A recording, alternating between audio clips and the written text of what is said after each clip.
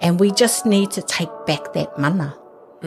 It's taking back that mana, but in places and spaces where sometimes people don't understand that, and they need to tick the boxes, and they need to, report back, this is what is happening. Actually, don't tell us what we need to do or what we need to know or how we should do it, because we know.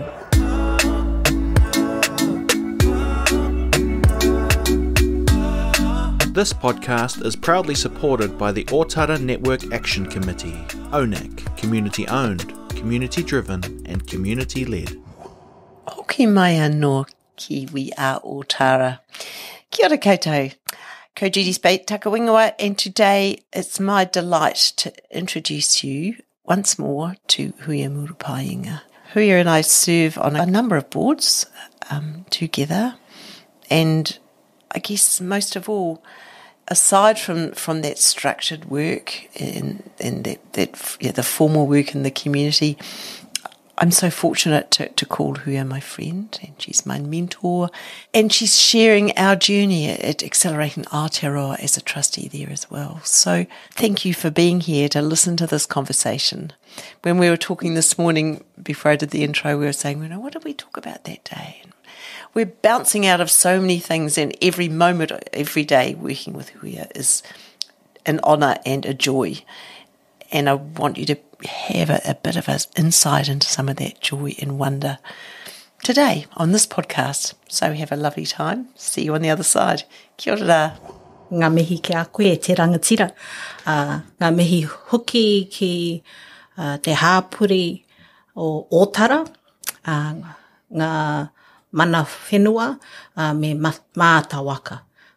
So, ko Huia Murupaenga tuku ingoa. So I just to support the kōrero and the many kōrero that we've had in the past.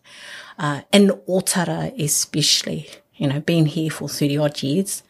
But prior to coming to Ōtara, my mother-in-law and my husband, he's been here for 50 years since he was born. So, what used to be 50, 60 years ago in Ōtara is not the way that it is today. And what I'm talking about, there was a lot of strong leadership, strong Māori leadership.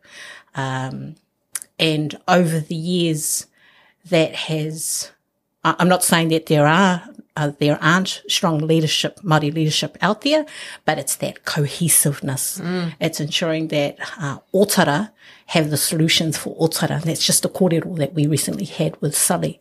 Yeah. And so if I talk about the role that I the pōtai, I have many pōtai, many hats that I wear. The wardrobe is full. Yes, the wardrobe is full.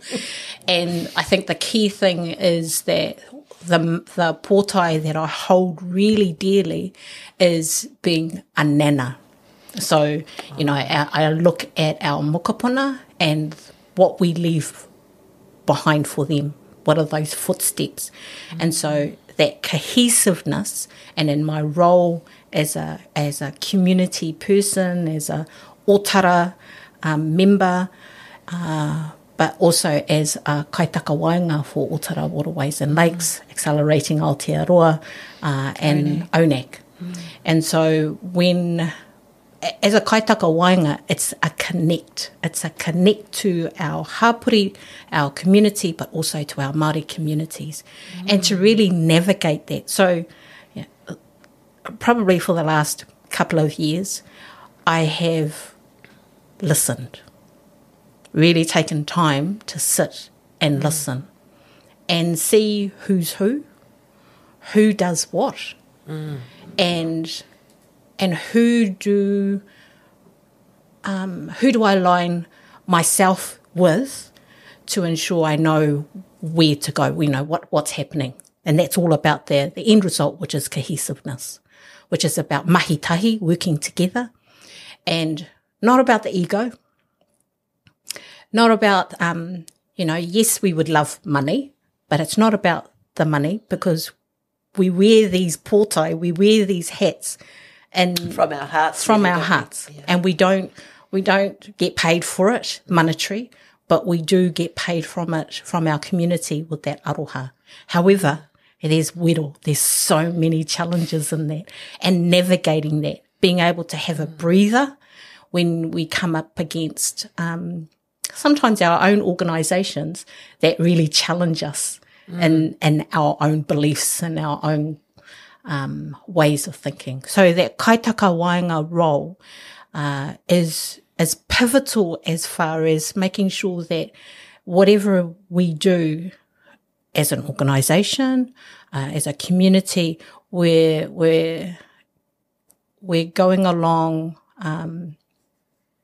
and doing it in the sense where we're using tikanga as the basis and we're doing it properly. So we get guided, as a kaitaka wānanga, get guided by our rōpū.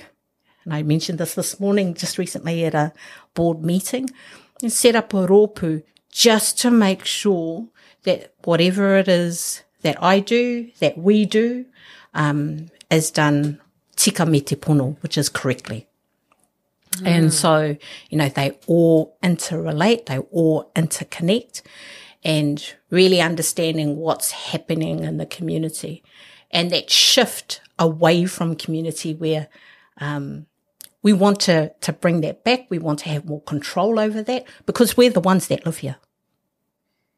But also doing things our way. And I was thinking about that very same board meeting this morning where some people are thinking that we need to import an external way and external ways of measuring things and, when will this be done and what date? And that's not the way it works in community and certainly not in taonga. Well, I mean, at the end of the day, when we look at Ōtara in particular, it's been known as the poor cousin.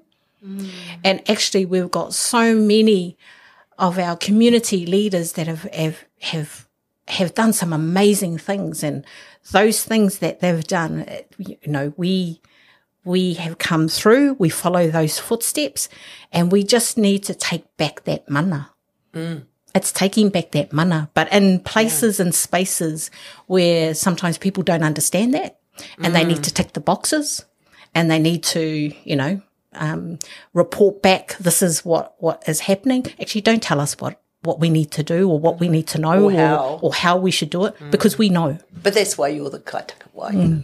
Yes, because we know that you can explain. I've heard you explain. Not just try to explain, but really explain so people can understand. Actually, the way you see this is not the way others see it. Well, I think about, and I've used this a number of times, I think about, what does partnership look like? And if we go to the beach and you go and pick some pippies or cockles or whatever it is, and you've got a person that you're taking for the first time to the beach and you're showing them how to do that, and you fill that kete up and you each hold the handle of that kete, and then you take them back to your home and you share that kai. Now, if you're going to a person's home and you're telling them, actually, that's not, you shouldn't be eating that because that probably isn't going to be any good for you. That, if we look at that, that's not partnership. So partnership for me is about the sharing of that knowledge, the sharing of the aroha. And if people don't get that when you're trying to explain that, then we don't need to be in partnership with them. I love that about you, that cut and dry. Yeah. It's not about not being prepared to compromise. It's just understanding when something's too far away. Yeah. Yeah. Well, okay. So if we go back to, those three elements, and we talk a little bit about what the three elements look like. So that leadership rōpū, what does that look like? That's where we rest the kaumatua leadership. Yeah. So when I first took on the role as kaitaka wānanga, I realised right at the beginning that we needed to have some safety aspects, because when we as in Māori, when we work, we don't work alone. We're always thinking about what would my tupuna do, what would they, if I'm doing this particular work, what advice would they give me? And so we created a rōpū, a small team, and they were mainly people that I trusted, fully trusted. And we had a representative, our kaumatua, And we also had a representative from mana whenua.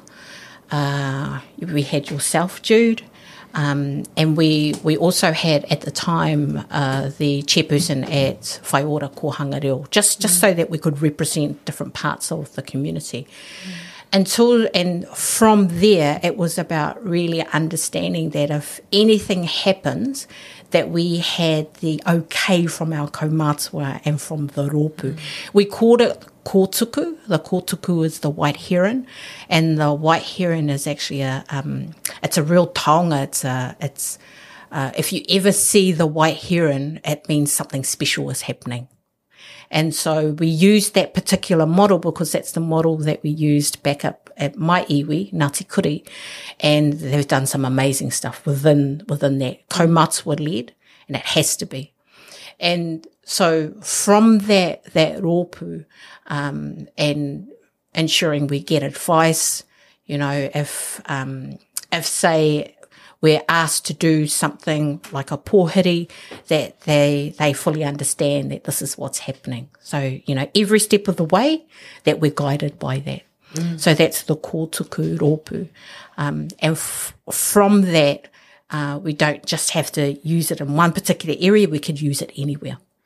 So I've noticed that some of the tikanga Māori that you've enabled us to embrace over the last year, and I was thinking, it's just, as you would say, it makes it tika. Everything that we do has this embrace, and it certainly that makes me, even that small thing makes me feel safe when I'm thinking about when Will first joined us and we had a little whakatau to welcome him to the whānau, and we celebrated the thing that he was here. Just for those of you who can't see Will, he's nodding his head very wisely now. I'm still here. And then I was thinking about, how instead of our, the hui that we have throughout the community, seems endless every day, but instead of going, who's going to say a karakia, or will we say a karakia, which still alarms me ever so slightly. But we know that you've got this in hand, so the whole kaupapa of the tikanga Māori is with you to lead us. And that's it changes everything. And it gives us expectations but understanding, and it gives structure and credibility, perhaps, what we're doing. Yeah. And I think I talked about matauranga, and that means that people who are tangata whenua, Māori from anywhere across Aotearoa, they come from different canoe, different waka, but they've landed in Ōtara. And so when you've come from a rural area into an urban area, for some of our Māori, they've disconnected. Yeah. And so with that disconnect, it's trying to navigate how do I move into that te ao Māori in a way where I feel safe and I take others with me that feel safe. And when we have people like our Auntie Florence, who has so much knowledge and matauranga, those are the very people that hold that way of doing things back in the past.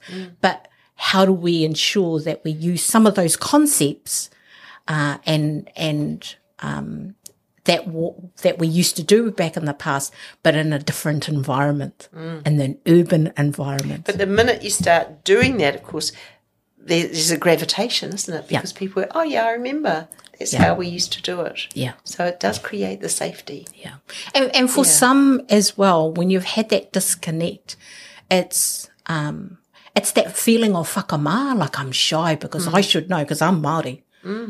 But if you have, if your journey has led you where you don't really know your tikanga, you want to be with people that aren't going to judge you.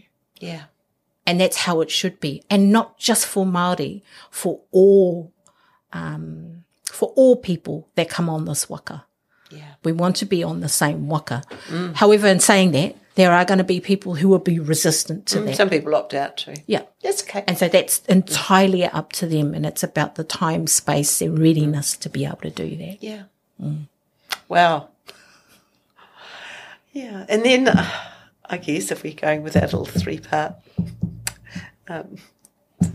kaupapa. The kaupapa of 3 parts. So then there's what I just called, because it came to me when I was thinking about it, it is the ringa. So the ringa are those organisations that we're already walking with, which is so exciting. Yeah. And, you know, particularly ones like our amazing chair at Waterways and Lakes, who's saying, well, you know, we really should be working with this organisation. And I said, well, you'll be really pleased to know, Mr. Chairman, that, you know, it's already trustees of that organisation. So it makes it, but it's quite natural. And at one point I felt that we were maybe squeezing things, but it gives us the opportunity to speak and be heard and to lead as we know we can. Yeah.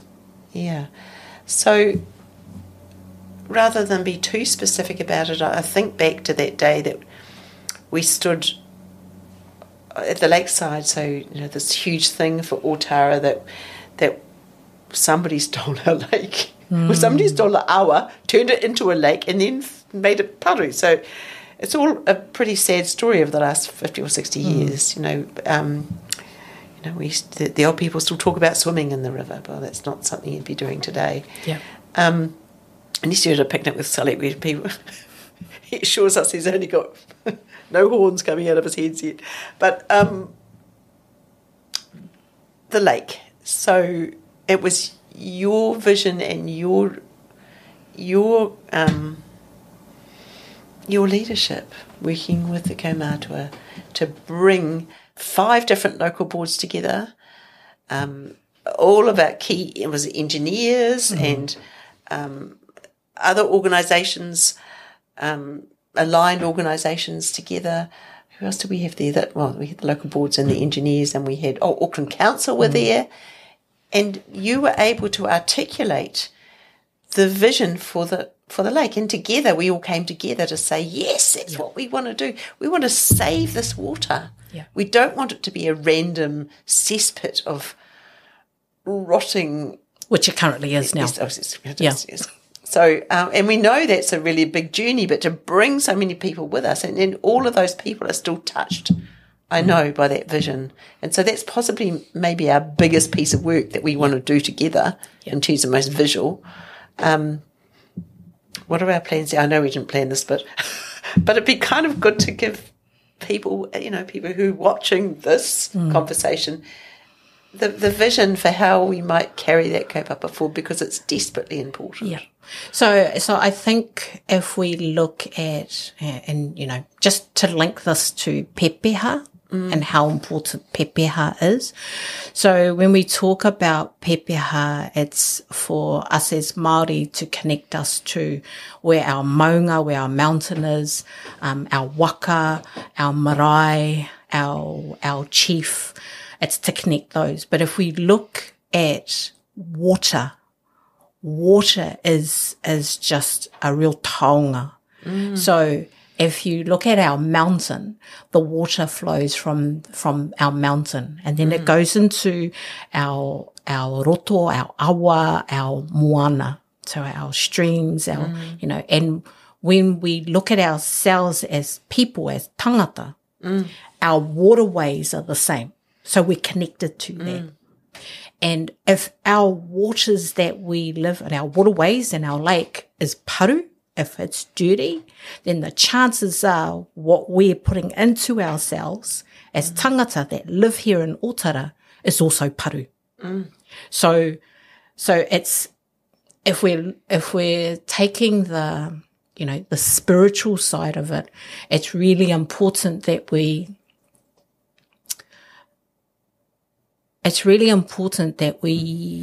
ensure that our waters, ourselves as people, that we're not clean, but we're actually doing things that will support our life, our mauri, and of our whānau as well.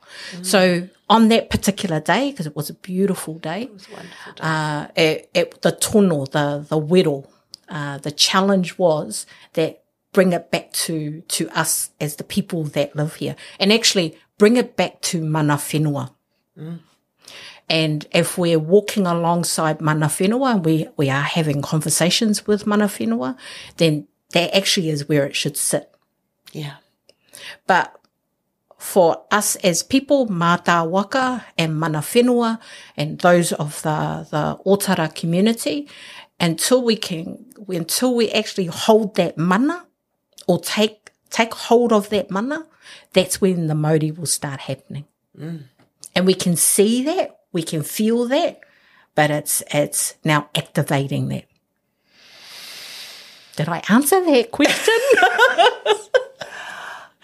I feel the urgency, and sometimes I feel desperate, but I feel brave walking with you and walking with this kaupapa.